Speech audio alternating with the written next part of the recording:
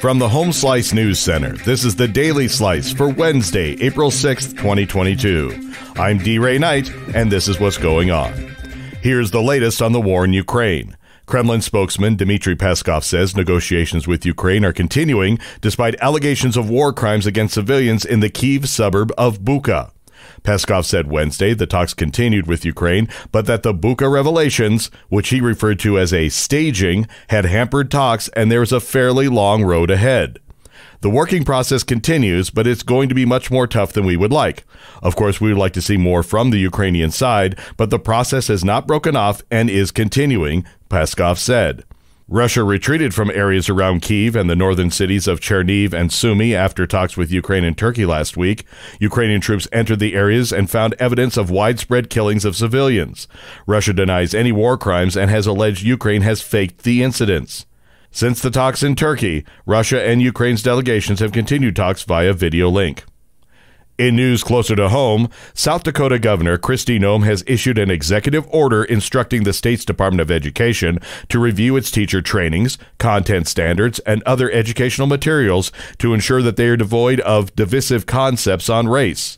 Noem's move Tuesday comes after a bill she touted as banning so-called critical race theory from K through 12 classrooms failed to pass the legislature this year.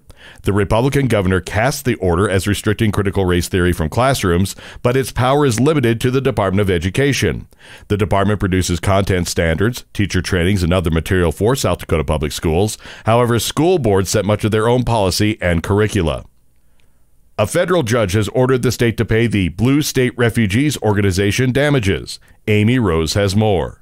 A federal judge has ordered the state of South Dakota to pay lawyers for the Blue State refugees $37,503 after it was found that the Noem administration violated the organization's First Amendment rights. Now, in a 12-page opinion, Judge Roberto Lang, the chief judge of the U.S. District Court of South Dakota, ordered the state to pay the amount following a denial of a permit to protest on state capitol grounds. Last November, members of the Blue State Refugees, it's an organization made up of out-of-state transplants to South Dakota for more heavily Democratic areas, attempted to get a permit to protest for more COVID-19 vaccine exemptions on state capitol grounds. They were denied the permit. The Rapid City Council this week approved construction for a major downtown Rapid City development called Block 5. The Block 5 project by Lloyd Companies is a multi-purpose building on St. Joe Street. According to the Lloyd Companies website, the building will include 5,000 square feet of commercial space, 130 loft apartments, a Hyatt Place hotel with 117 rooms, and 330 parking spaces. In national and international news, the U.S. and its European allies will impose stiff new sanctions Wednesday, including a ban on new investments in Russia in retaliation for Russia's war crimes in Ukraine, according to the White House. The joint action also includes toughened sanctions on Russia's financial institutions and government-owned enterprises, and more sanctions on Russian government officials and their family members.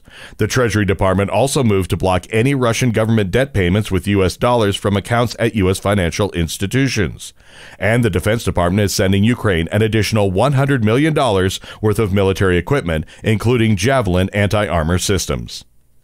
Former President Barack Obama returned to the White House yesterday to celebrate an anniversary. Chrissy Davies explains. Former President Barack Obama returned to the White House for a few hours to celebrate the 12th anniversary of his signature health care law. The Affordable Care Act, known for years as Obamacare, is now part of the fabric of the American healthcare system, and President Joe Biden hopes to extend its reach to many more people. Obama said Tuesday that the ACA was the high point of his time as president. He said the law did what it was supposed to do, providing health insurance coverage to 30 million people. Biden says the law shows hope leads to change, which was a play on Obama's Hope and Change campaign slogan. Tiger Woods says, for now anyway, he's planning to play this week in the Masters, a little more than a year after he nearly lost a leg in a car crash.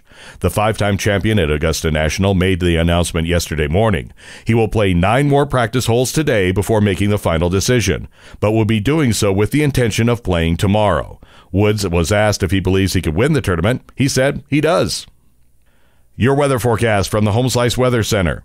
A high wind warning remains in effect today with a chance of snow showers early and a high of 42. Tonight's low, 31. And that was your Daily Slice for Wednesday, April 6th, 2022. The Daily Slice is a production of Home Slice Media Group, hosted by D. Ray Knight with Amy Rose and Chrissy Davies. Executive producer Mark Houston. Engineered by Chris Jacquez. I'm D. Ray Knight. Have a great day.